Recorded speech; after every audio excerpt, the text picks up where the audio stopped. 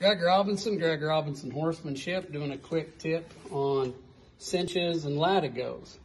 So when I go to unsaddle my horse, I always do the rear cinch first.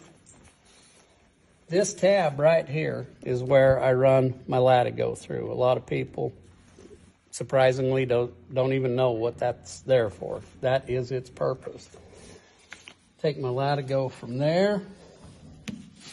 And when I uncinch my horse, instead of just throwing it up over my seat or hanging it in here, I go backwards through there, roll that down so it's even, go one wrap around, and from the top down, that'll keep it up out of the way. I won't step on it when I'm trying to move my saddle, and more importantly, I'll keep my latigo clean.